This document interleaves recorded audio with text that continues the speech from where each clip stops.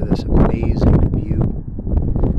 We're out at the summer house of a friend, and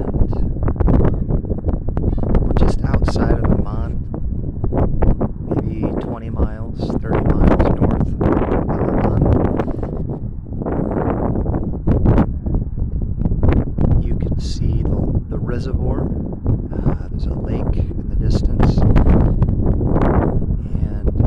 in fact the river, you can see it right down there. It's a little bit hard to see. This is called the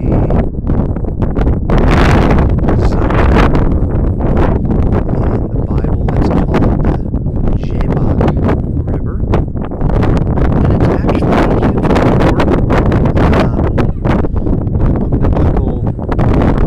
Perspective, this river is quite significant. It was one of the borders to the Ammonite kingdom. It is also a river that you hear about, for instance, in the story of Jacob. Of course, Jacob went to work far to the north, worked for 7 years for his wife,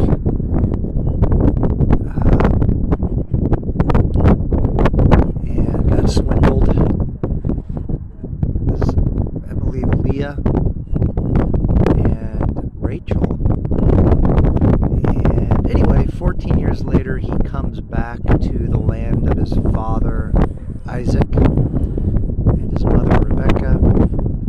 And he believes his brother is probably going to want him dead because he stole the birthright from his brother Esau. Esau was the